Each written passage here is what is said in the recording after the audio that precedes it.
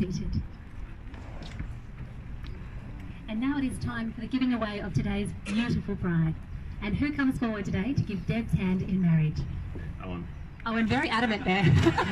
You can give your sister a big cuddle if you like. And you can give the big fella one too. Come on, Morgan. Yay! Yay!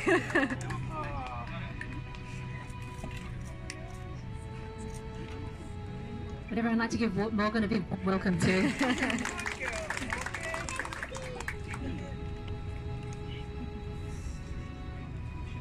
There are, of course, some significant people that are not able to be here today, but are sending Matt and Deb and Morgan so much love on their wedding day. And I would like to welcome Matt's family in the UK, watching along on Ryan's phone over there. Can everybody give them a big g'day? Watching is his sister Benita and his niece Melissa.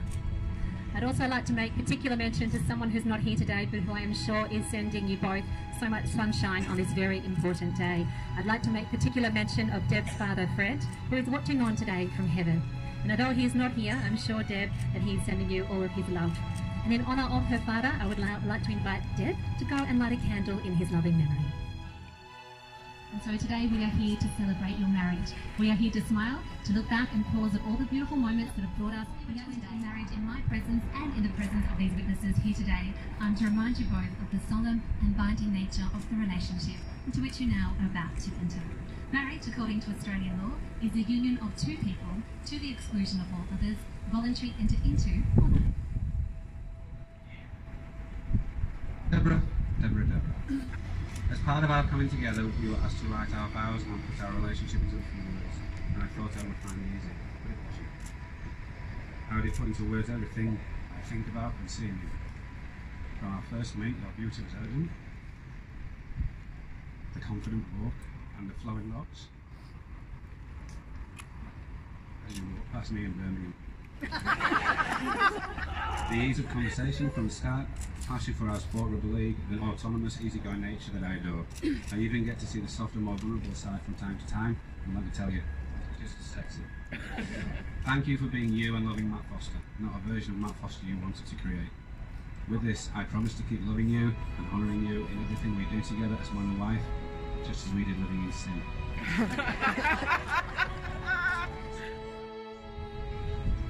Matthew. Hey up, silly. They say planning a wedding is a stressful thing, but I've found it relatively stress-free. We make a great team. Team Derek, Team Foster. It's really been unreal. That's because you have been so involved from start to finish. We've had plenty of laughs and a couple of tantrums, and they weren't mine. But mostly a whole lot of fun. Your easygoing nature and laid-back approach to life, and funny, if not slightly weird sense of humour, is why I love you. Add into the mix your silly accent, and it's no wonder we had a whole lot of fun. From the moment I met you in Stratford-upon-Avon, also known as Birmingham, and subsequently your visit to Australia for the World Cup, I found you very attractive, both inside and out.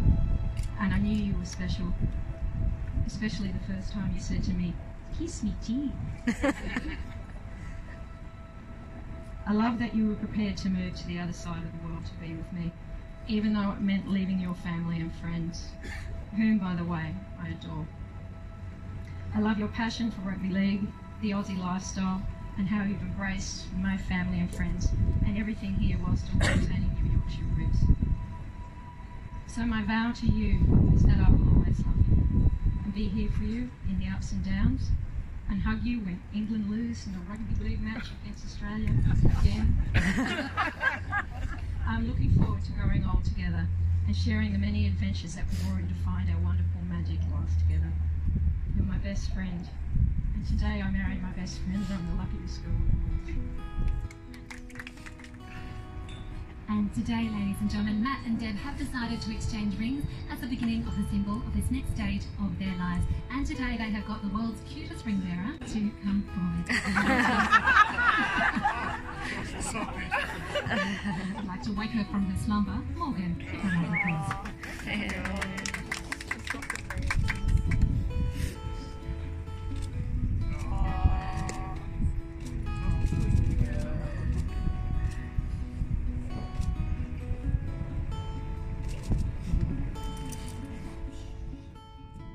I call upon the persons here present to witness that I, Matthew Benjamin Foster, take thee, Deborah Ann Derrick, to be my lawful wedded wife.